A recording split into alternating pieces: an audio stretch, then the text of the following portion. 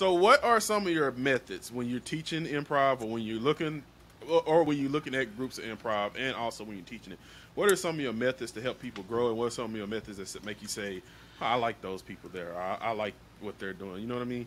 So the biggest thing, there's like two different answers to this question. When it comes to like watching people in an audition setting, what I'm looking for is someone who's not trying to be funny necessarily. They're just super present, and they're finding ways to support their teammates on stage. Finding ways where, one of the biggest rules with improv is don't try and be funny.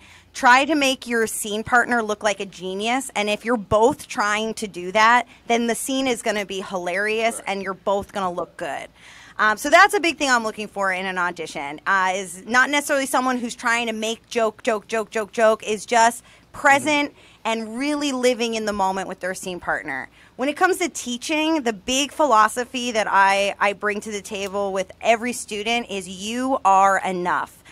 Something that a lot of improvisers, when they start off, that they try to do the joke, or they try to hide behind characters or silly voices or hunched backs and weird body stuff.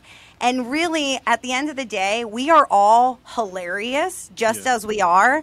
Nothing is funnier than real life. And if we are comfortable just being ourselves and embracing whatever reality you and your scene partner are creating together, nothing can compare to that. So I really just try to impart on every student that I work with that you are enough. You, Xavier, are enough. You, Dre, are enough. Hell you yeah, are all I needed that enough. boost of confidence.